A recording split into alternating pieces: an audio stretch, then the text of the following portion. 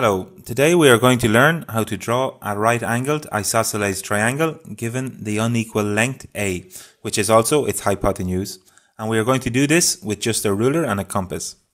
The first step, we are going to draw a horizontal line on the bottom of the screen, as you can see. The next step, we are going to set a point on the left-hand side of the horizontal line, which is going to be the first vertex B of the triangle we want to draw.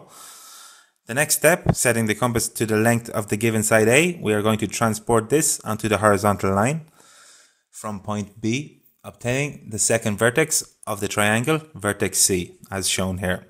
So the next step is to work out the perpendicular bisector of the line segment BC. To do this, we set the compass slightly longer than half the line segment BC, and setting our compass on vertex C, we scribe an arc to the left. And with the same radius, we set the compass on vertex B and scribe an arc to the right, which intersects the previously drawn arc at 2 points. So now we are going to draw a vertical line through these two new intersections, as can be seen here, and we will locate the midpoint M, as shown here in the video.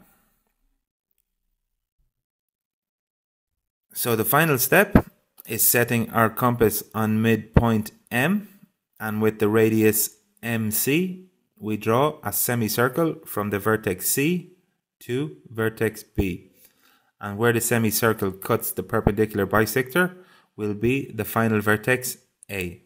And the last step to complete this drawing is to join vertex C, or vertex A to vertex C, in a thicker line.